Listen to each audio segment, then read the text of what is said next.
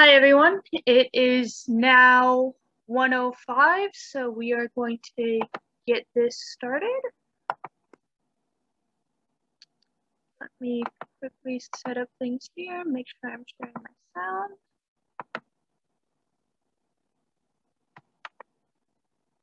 Okay, hi everyone, welcome to our July 17th meeting. Our meeting today is going to be talking about small fruits for the home garden.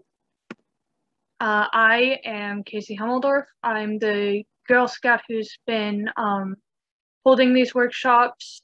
I have had the honor of working with the Manassas Park City Library and working with the Prince William Master Gardeners, and they have been such help trying to get this project started, trying to get all this gardening information out to you guys. Valerie, if you would care to talk more about the library. Sure. Hi guys, welcome. My name is Valerie. I work here at the Manassas Park City Library. We are fairly new. We're coming up on our 1-year anniversary next month, August 4th. So we were really excited when Casey approached us to partner with the library for her project that she's working on for the Girl Scouts. So in addition to the online workshop series that we're hosting, we also installed a free seed library in the outside of the library in the back right corner along the Blooms Trail. So it has a lot of different seeds. You can leave seeds, take seeds. It's got a lot of good information in there as well. So personally, I was really excited to work with Casey on her project. I'm a big gardener myself, and I am always thrilled to help bring the love of gardening to other people. So Casey, I'm gonna go ahead and hand it on back to you. All right, thank you, Valerie. And again, guys, the Manassas Park Library has such great people working for it. I highly encourage you guys to go check out the seed box as well as go check out the library. Everyone's been so nice and kind, and they're nearly celebrating 1 year, so maybe help them out and get a book to celebrate. So overview of the workshop and rules today. Introductions are done. Watch the Small Fruits for the Home Gardening video provided by the VCE Master Gardeners. That'll take around 35 minutes. Add-ons, final remarks, and announcements. Now, I know I wrote down roughly 10 minutes, but might lean more towards the 20-25 minutes. And then we'll do Q&A and closing for 5 minutes or however long that takes with how many questions you guys have. Rules and discussions. Please keep muted during the videos and put your questions in the chat. No spamming the chat. I know that's a stupid rule, but I've worked with low kids. I've worked on Zooms with low kids, so just that's a general rule that I put out. Sessions will be recorded and uploaded onto YouTube. If you don't feel comfortable with being recorded, you are free to leave. We thank you so much for just coming in and stopping by, and we will let you know. We will notify you when the video is put up onto YouTube.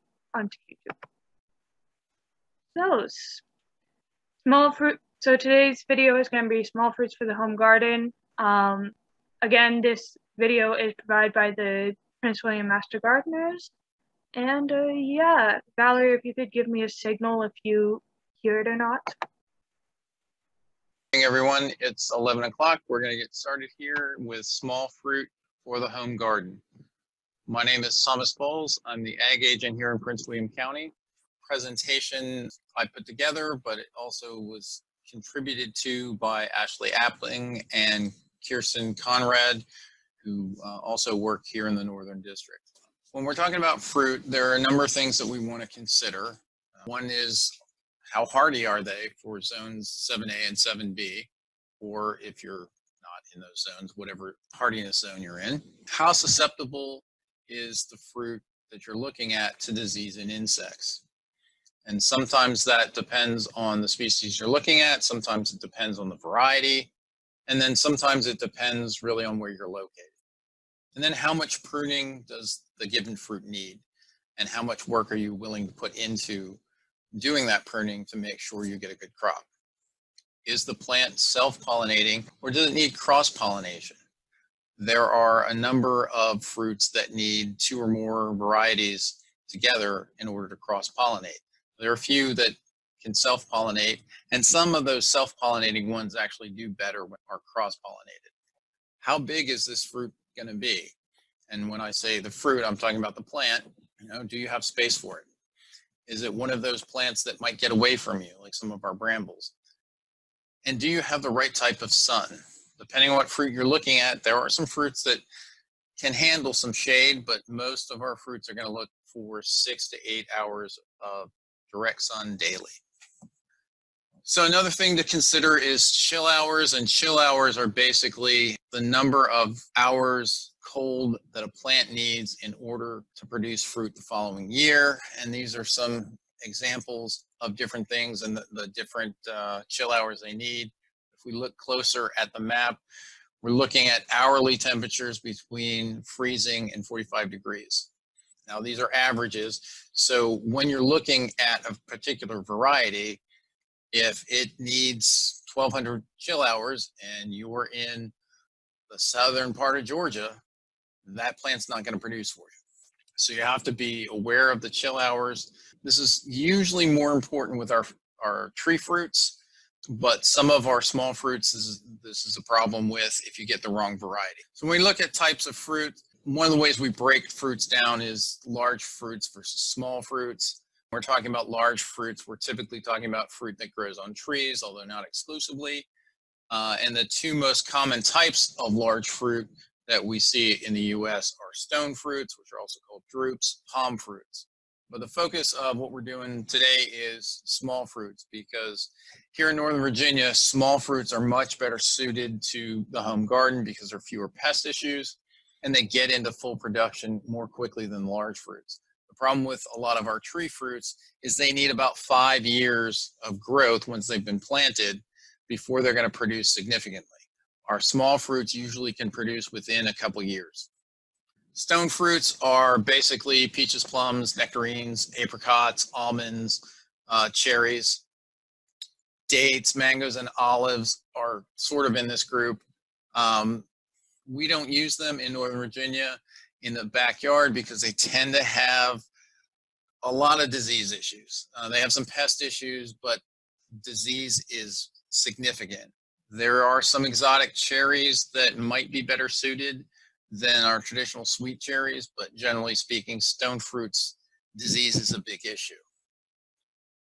And our palm fruits, which apples, pears, loquats, and quince, they also have disease issues as well. Where we are, it's a lot of scab, a lot of rust.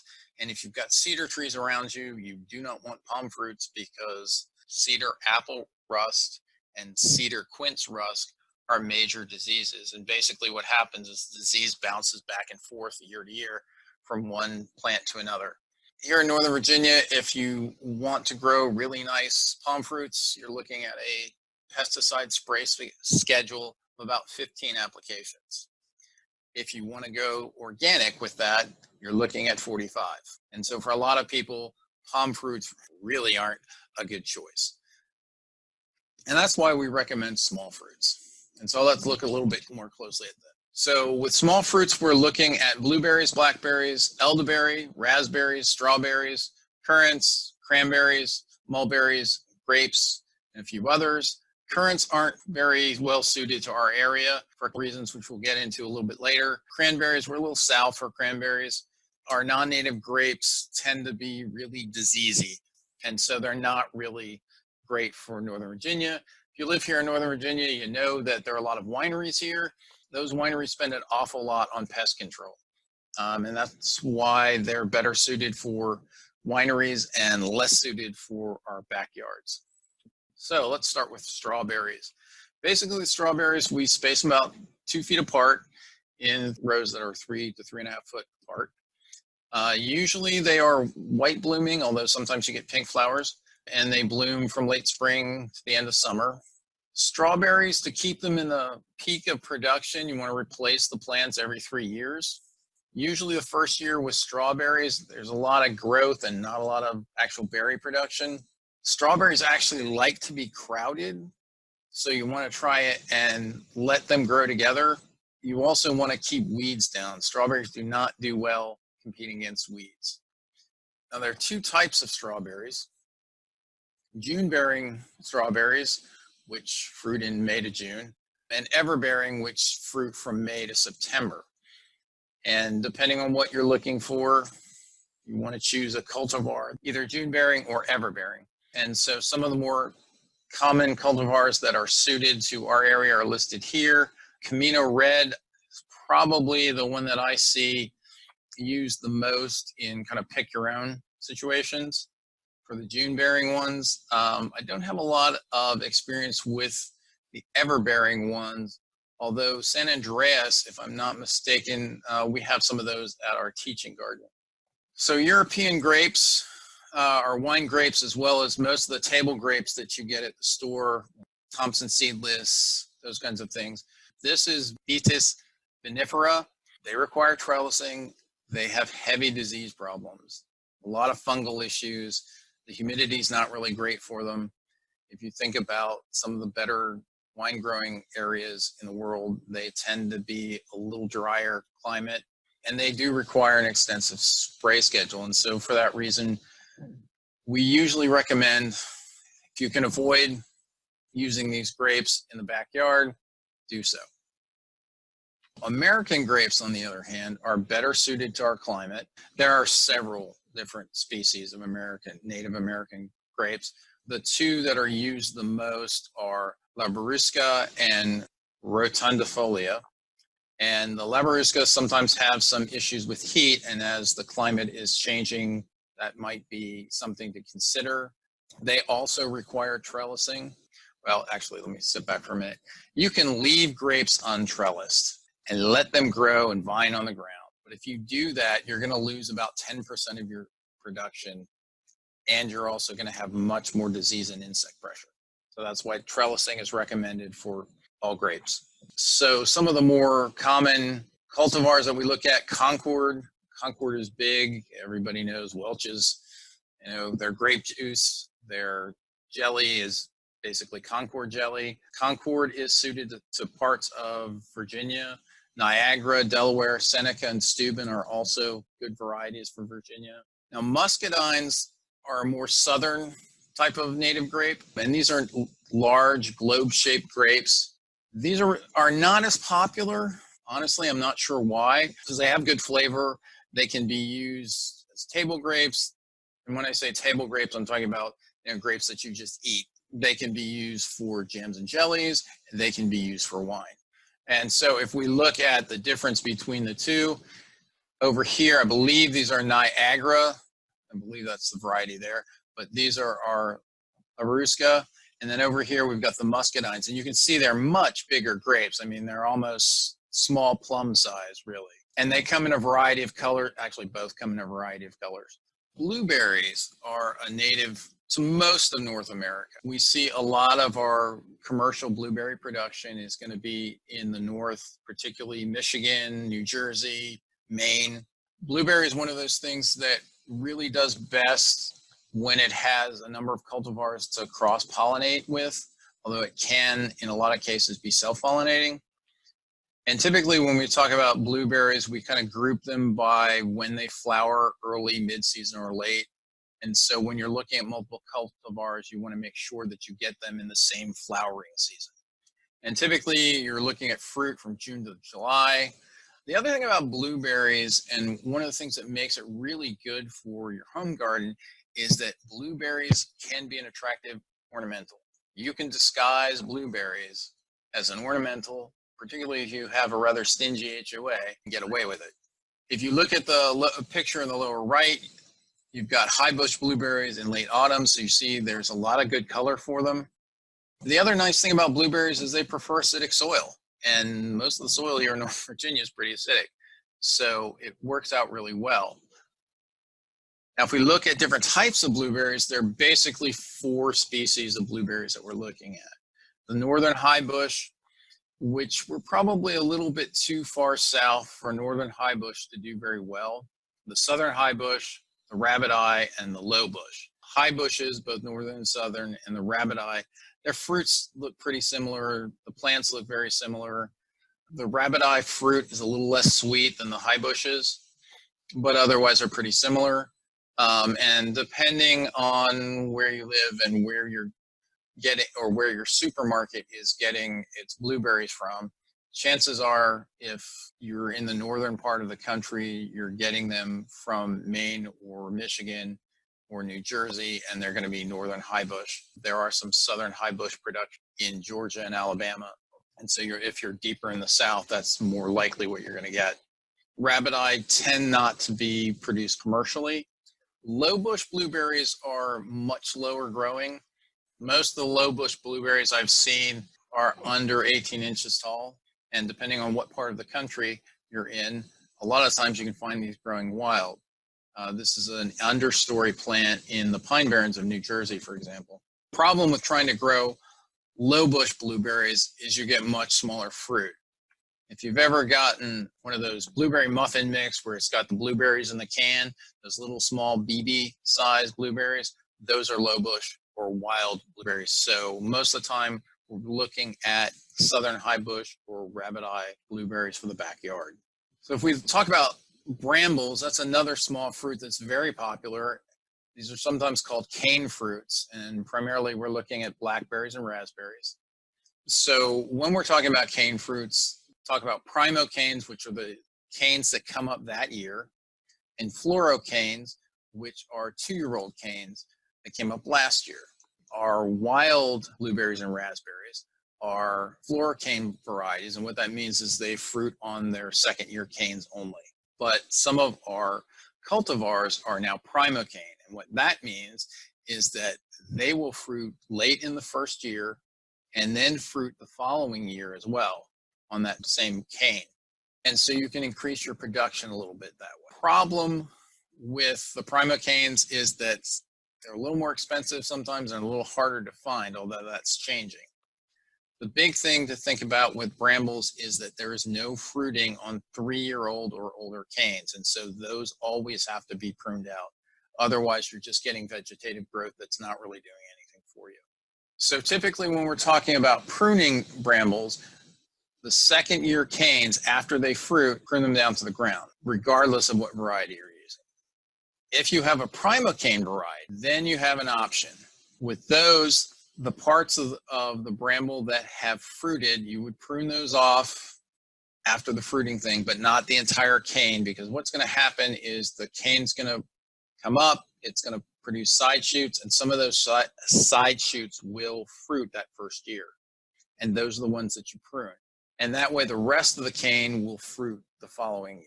The other way that you can deal with primocane varieties is you can cut everything down to the ground after they fruit. It's a little more severe, and typically we recommend only doing that when you have problems with cane borers or if you have some winter hardiness issues, because otherwise you're reducing your fruit production.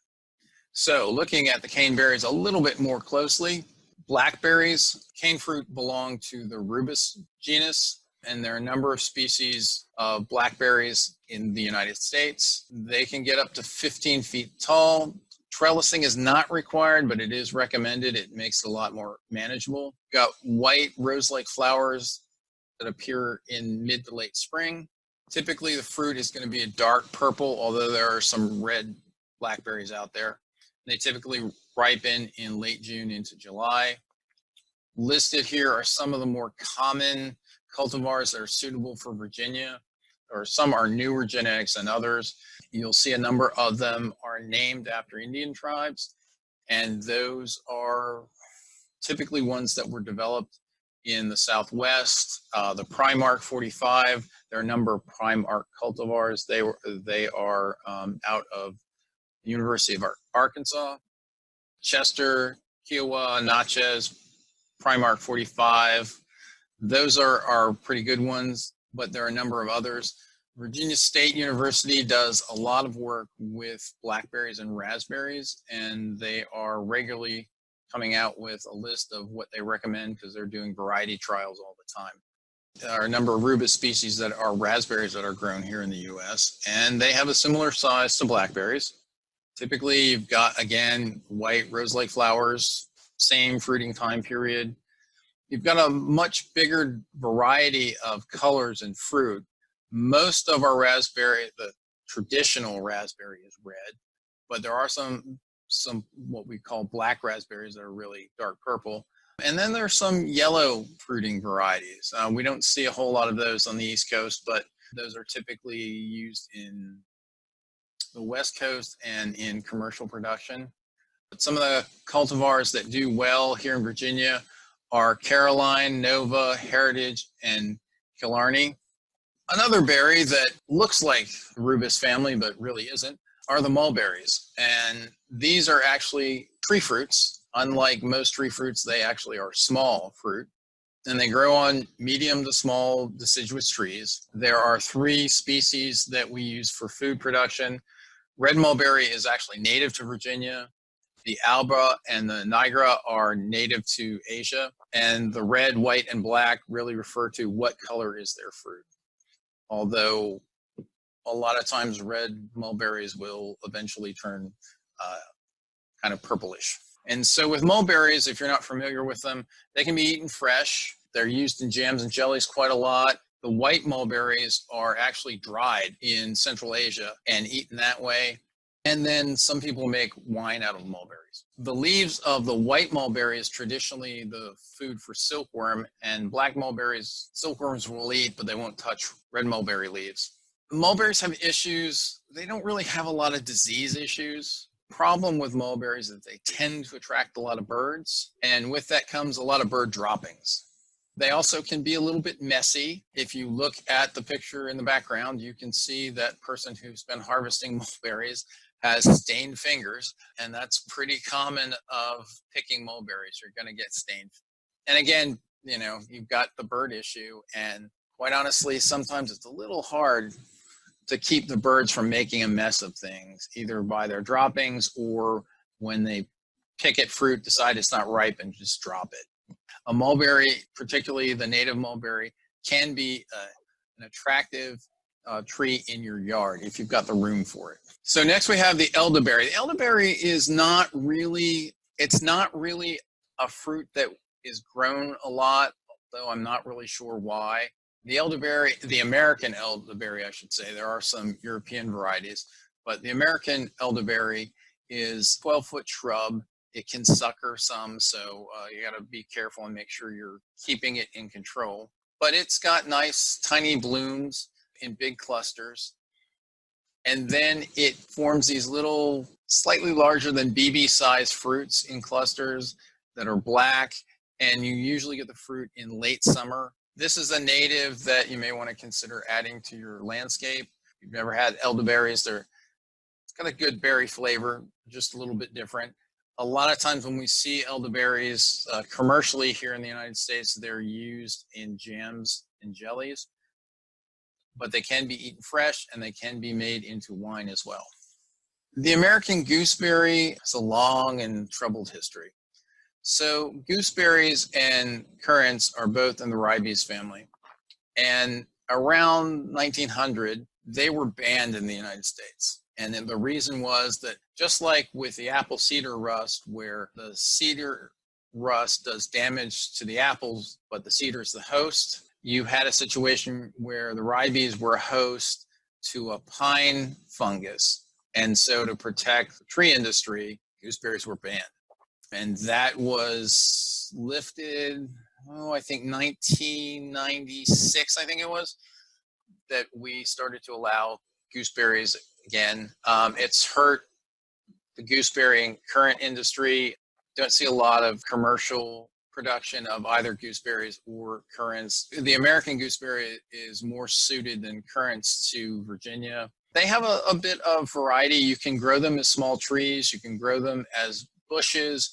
You can grow them as a hedge. The problem with gooseberries is they can be easily heat stressed.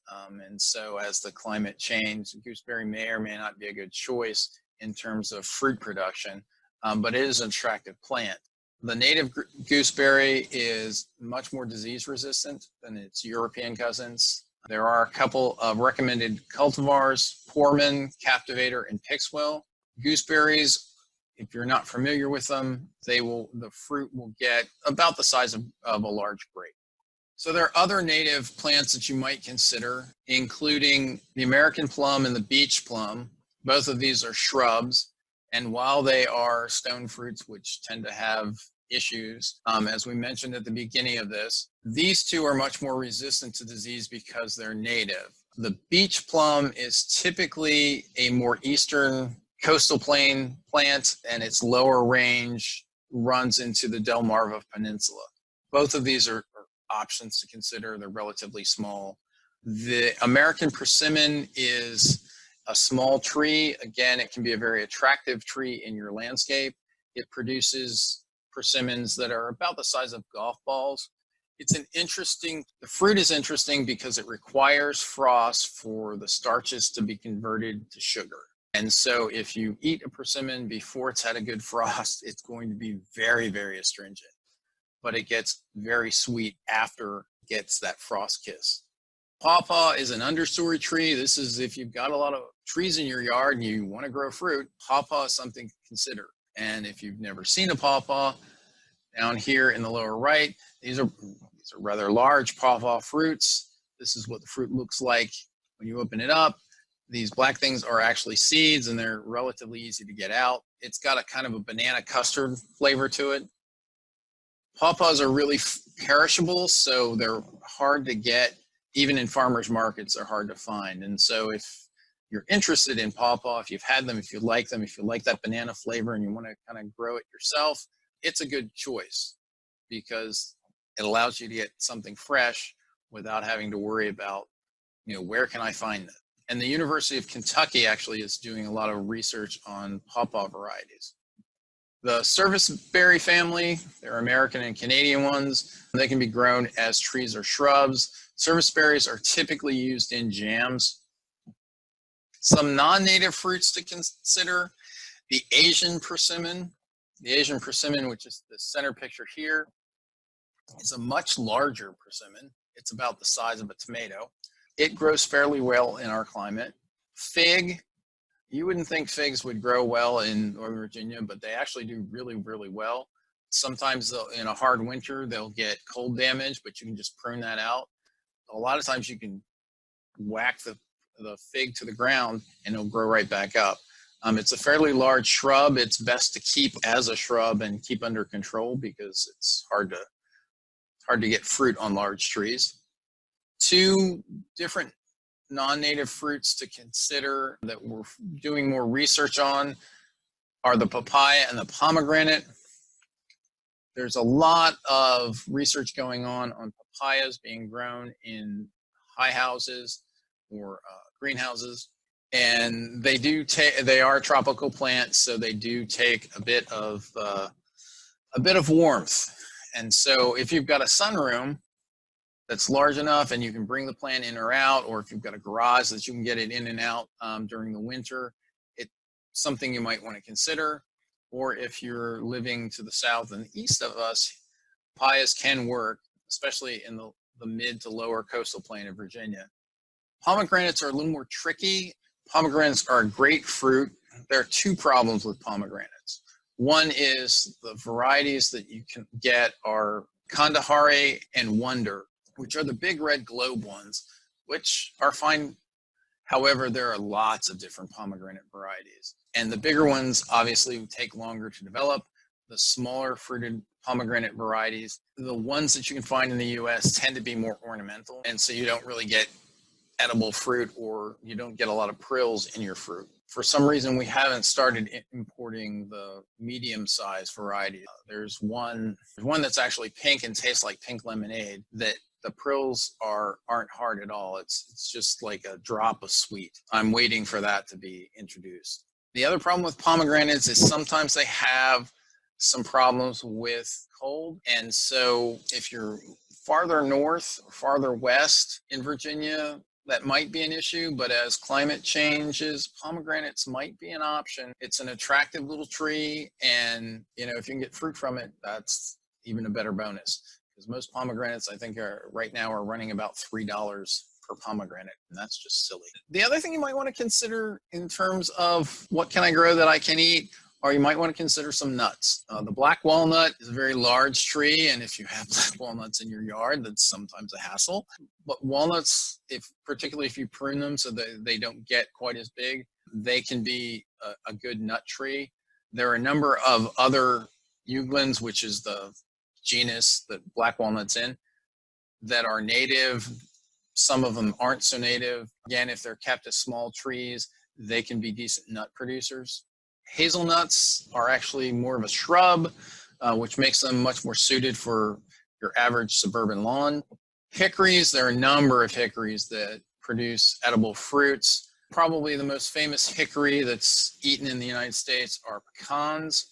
These can be big trees as well, but again, if you prune them correctly, and you can keep them short and have good production. But if you're going to use pecans, you want to look for short season varieties, because pecans like a long hot summer. And if you're really interested in pecans, 2020 Pecan Festival is coming up in October at the College of William and Mary. Up here you can see there's a link there. If you're interested, they have, remember how many trees there are on William and Mary. They harvest the pecans and they use it to support student scholarships. When we talk about fruit, one of the things we need to think about is how do we protect them? There are lots of things that like fruit, and sometimes different animals that like fruit like to pick at them when they're not ripe. That reduces your yield as well. And so we need to think about how can we protect. So repellents are one of the ways that we do that. There are audio repellents. The problem with audio repellents is that animals tend to get used to it. And we're talking about loud noises to scare them away. I'm not talking about the ultrasonic things that don't really work at all. Audio can work. You just have to make sure that the animal doesn't get used to it. The other problem with audio is that you have to have some system that triggers it. In a backyard situation, you can really annoy your neighbors if you've got loud noises going off all the time, particularly in the evening when some of these animals like to feed. There are mechanical repellents, and these are things like reflectors and reflective tapes that scare the animals. Tends to work with deer and birds, or wild rodents don't really care. Animals get really used to it, particularly birds get used to it, and then it doesn't become a deterrent at all. And then there are chemical repellents. The biggest problem with chemical repellents are that there aren't very many of them that are safe for edibles. The other issue with chemical repellents is that they need to be reapplied fairly regularly. And so that's one more management step. Exclusion is an option, and we're talking about fences and nettings here. The big thing with fences and netting is you want to make sure that the opening size is such that you don't end up trapping other animals that you don't want to, particularly snakes. So the last thing you want to have to do is try and free a snake from net. And so typically we're looking at things that are over an inch in spacing, or like a fine mesh. If you're having issues with things that climb really well, then you want to make sure you have some sort of overhead protection as well. And so in the background picture here, you can see that they've built a little box. It's got chicken wire all around it, and so it's protected from anything getting on top of it. This is more likely used to protect against squirrels. Typically for rabbits, we want to have the vertical fencing, and then we also want to have that fencing go down at the ground level and come out as a little bit of an L to prevent them from trying to dig underneath. Groundhogs the same way, although groundhogs are excellent climbers. The big thing with fences and nettings is you want to really design a system with plant maintenance in mind. So again, if you look at the picture in the background, how heavy are those? So if you've got to go in and weed them, you have to move the whole thing, and that's not going to be terribly convenient. And so you want to design your system so that it is convenient to you being able to get in and out of, to weed, to water if necessary, and to harvest. Trapping and removal is another option. It's It's an option that gets kind of common. So if you're not aware, at least in Virginia, it is legal to remove wildlife from your property without a permit, which means if you trap an animal and take a step off your property, you've committed a crime. The Virginia Department of Wildlife Resources, which used to be the Virginia Department of Game and Fisheries, is responsible for enforcing that, and they don't take that very lightly. And one of the reasons why it's illegal to remove property or wildlife from your property is because a lot of times when we relocate an animal, we're putting it into a new environment, and it's probably an environment where if it's suited to that animal, they're already locals and they don't take kindly to strangers.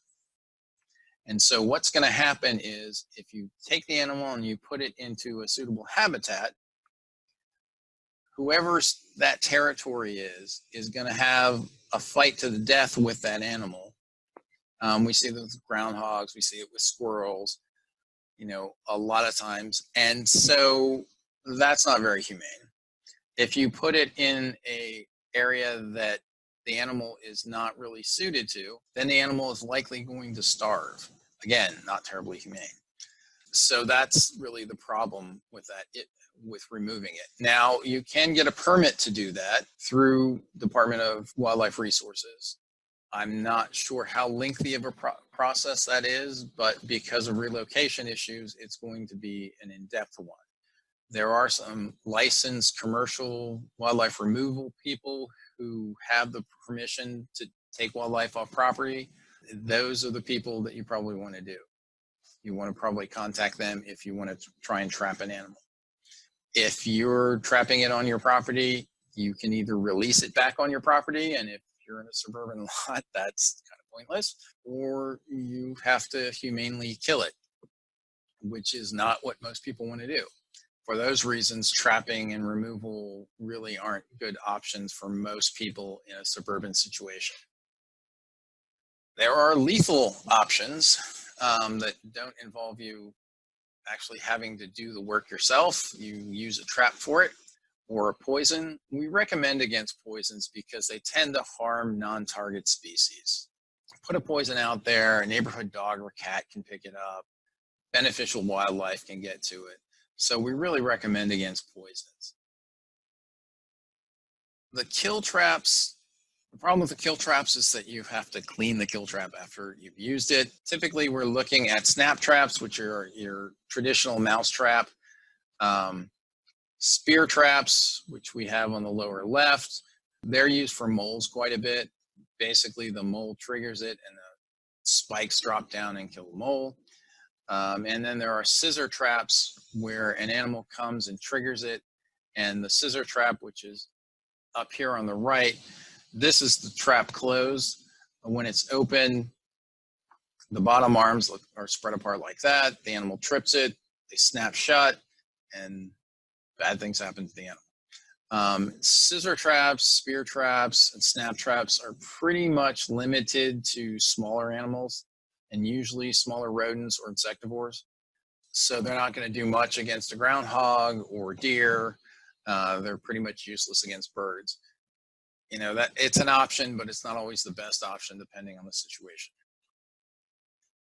Some resources to look at if you want more information: choosing blueberry varieties for the Delmarva from the University of Delaware, small fruits from North Carolina State, small fruit in the home garden from Virginia Tech, trellising systems from North Carolina State, and the Virginia State University small fruits page. All of these are excellent resources. And if you're still having issues with trying to pick the right fruit or the right cultivar, you can always call us here at the office or email us at mastergardener@pwcgov.org, and we can help you with that. So upcoming. Okay, and that's where we're stopping the video. Again, everyone, it's 11 o'clock. We have a couple of add-ons. So they briefly talked about how blueberries can be a decorative fruit for like HOAs and stuff if you have very strict HOAs.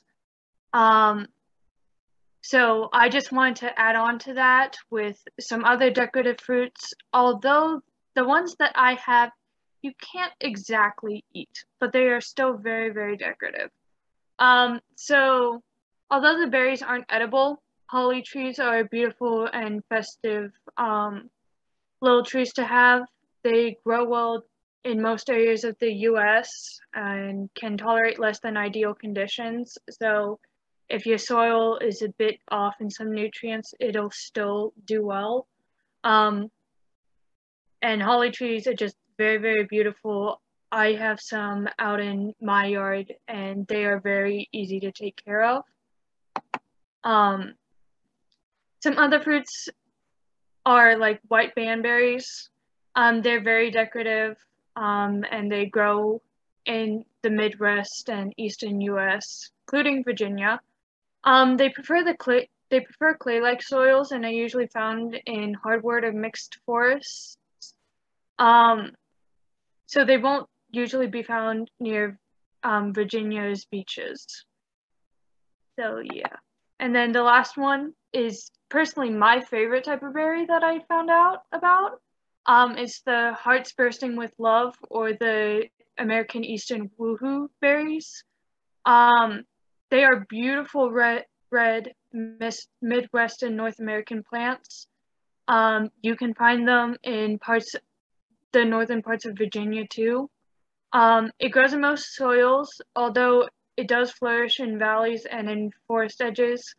And with Virginia being part of the Blue Mountain Range, it's kind of a little rarer to find these, but when you do find these, they are absolutely beautiful. One of the native fruits that they talked about in the video are the pawpaw fruits. Sorry. We are lucky enough to have had pawpaw seeds be donated to us.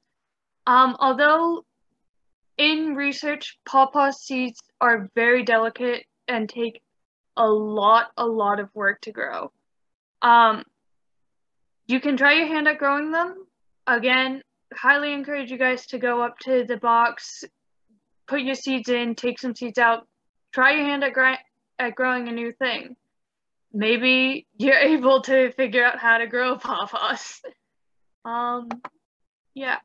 So the video didn't focus a lot on the chill hours map, and I just include this slide because I really feel like this is one of those maps and infographics that's like very important when planning out when to grow stuff, when to plant things, and what to plant where. So yeah, I'm gonna leave this on here. And if you're watching this on YouTube, you can pause it, look at it again. I will come back to this during the Q&A for anyone who wants to look at it further. Now with the chill map, we also wanted to talk about the chilling of seeds and delaying the germification of it. Usually seeds will want to delay their germification just so that they can build up all their growth potential and make sure they have they can flourish the most. There are three main ways that you can chill them. One of the ways is just planting it directly in the ground in the fall or winter. This includes self-seeding plants where plants or fruits will fall off their respective bushes or trees and just bury themselves in the ground for the next season. You can also just do this by hand by digging a little trench and then placing the seeds in. You can also do it manually by putting the seeds in the fridge or the freezer. You can also do a mini greenhouse where you can control the temperature. You can control the temperature at any time, at any point. When it comes to chilling seeds, when it comes to chilling seeds, what you want to do is you want to make sure you read the label, or if you are using seeds that you're buying in a packet, you're going to want to make sure to read the label to make sure if they need to be chilled or not. And then if you're doing it based on seeds that you already have, just make sure you do a bit of research to make sure if they need to be chilled or if they need like delayed germification. Now, I want to quickly talk about the setup of the fridge freezer method. While the other two methods are pretty much straightforward, with the greenhouse, you're putting it into a greenhouse, you're controlling the temperature of said greenhouse. For the planting method, you're just planting them in the fall, winter. The fridge freezer method comes with a bit more research and background knowledge that you'll need to do. Some seeds will want to be set up warmly and wet and then cool down, just to sort of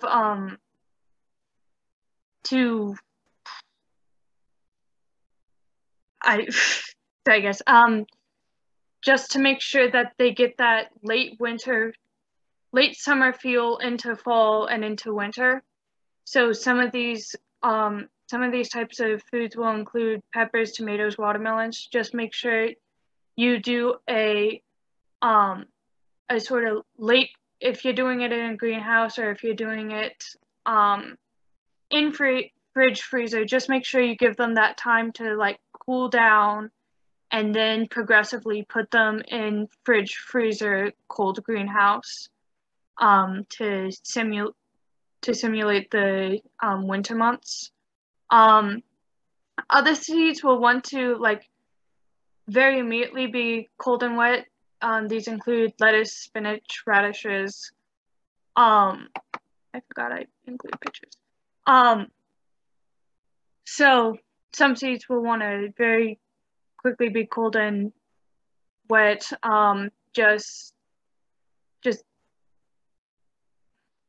You don't have to progressively get them colder. You can just put them straight into the fridge, put them straight into the freezer, put them straight into a cold greenhouse to start on that delayed germification process.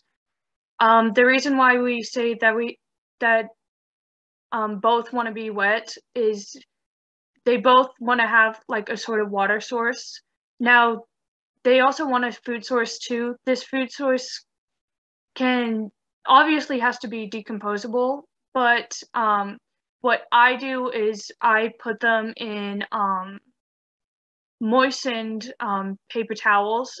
I fold them into moistened paper towels, and then if they need to wait to cool down, I'll let them wait, and then we put them in the refrigerator and let them sprout. So on to our typical announcements for today.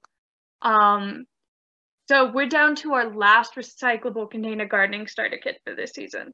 And I am so happy about that. I'm hoping you guys are having so much fun with that gardening kit. It was so much fun to put together. And I'm happy that it's doing so well.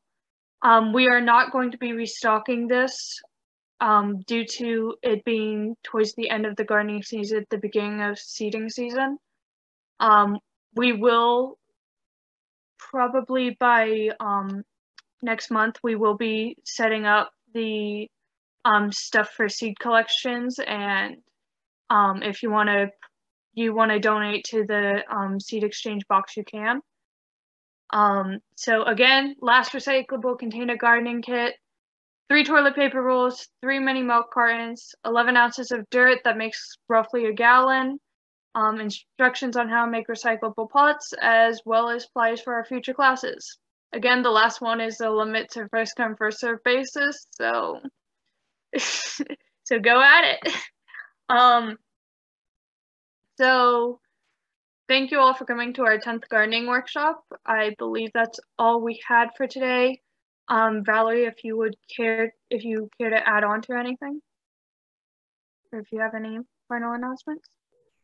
Sure. So I don't have any other announcements here. We did have some other seeds that were dropped off at the seed library. We had some, they were not fruit seeds, but they were good, like flowering plants. We had some Cleome spider flower seeds, as well as some other tomato types as well.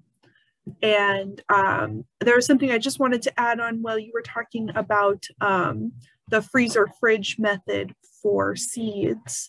I've purchased several packs of seeds before, and they had no indication as to whether or not they were stratified or needed to be.